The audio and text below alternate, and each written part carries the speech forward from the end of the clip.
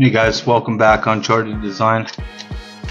Real quick, I wanted to show you guys my Furitek Cayman 6x6. I'm really impressed with this thing. I've been running it for a couple weeks now. It's a really good value, I think, right out of the box. It comes with the stellar transmission, mini Komodo, brushless motor. As the Furitek Lizard Pro, you can't see it because they put it in this plastic case, which I really like. It keeps it protected. Out of the box, it comes with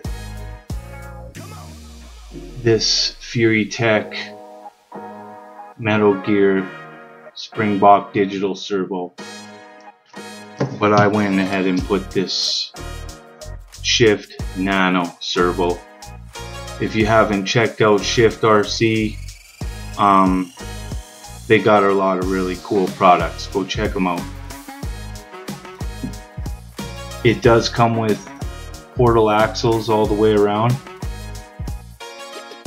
The portals have they are metal, but in the diffs are plastic ring and pinions, just so you're aware. Plastic drive shafts, I haven't had a problem with them yet, but like I've mentioned in other videos, driving style plays a huge part. Aluminum links, I love the aluminum links. They're really nice. I like how they put all the holes for different mounting options. The tires, out of the box, I'm also really impressed. They're really soft compound, and having them out on the rocks and trails, they're pretty versatile. I think they work really well. They hook up a lot better than other stock tires you get with these 24s. Are usually not good at all out of the box. So good job there. And I like the style of the rims too. Like, they're plastic, but it's RTR. So, you know, good job, I think. This is I did put a this is the Pro kit, so it's not RTR. I had to provide my own radio and transmitter, so I went with this micro receiver from Buzzard Models.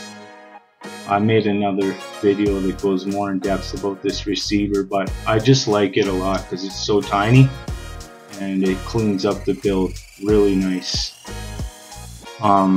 Super nice carbon fiber frame with a bunch of different holes for mounting options. Aluminum body shocks. I really like how smooth it is out of the box.